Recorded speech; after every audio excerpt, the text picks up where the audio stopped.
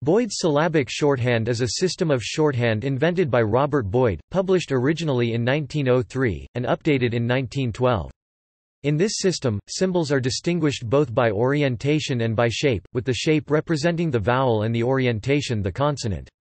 Thus, ab and am would be represented by the same shape of mark, in this case an L shape, oriented differently, and ab and eb would be represented by differently shaped marks, oriented the same way.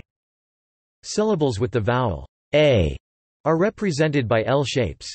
Those with the vowel e are hook-ended, approximately shaped like a J. However, a smaller version of the same shape represents an extra consonant without a vowel. Most of the syllables with the vowel I have a shape like the a series, except that the angle between the short tick and the long line is approximately 45 degrees rather than 90 degrees. There are a few I forms that do not fit the pattern, such as is and it, because they are especially common, and some of the forms that might be expected to represent I plus a consonant have been turned to other purposes, such as the prefix circum. The syllables with the vowel o have ovaline ends, and those with u have hooks like those of the E series, but the main, longer part of the mark is curved, rather than straight.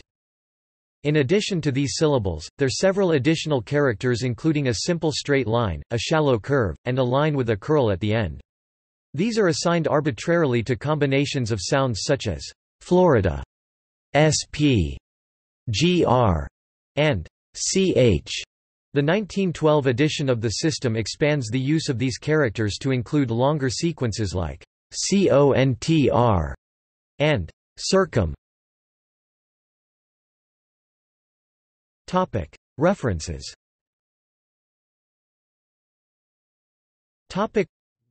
Robert Boyd, 1903. Boyd's syllabic shorthand.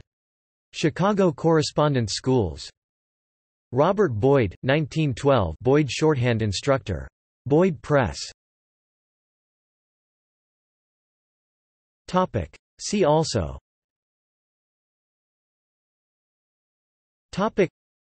Canadian Aboriginal syllabics. Simpson shorthand.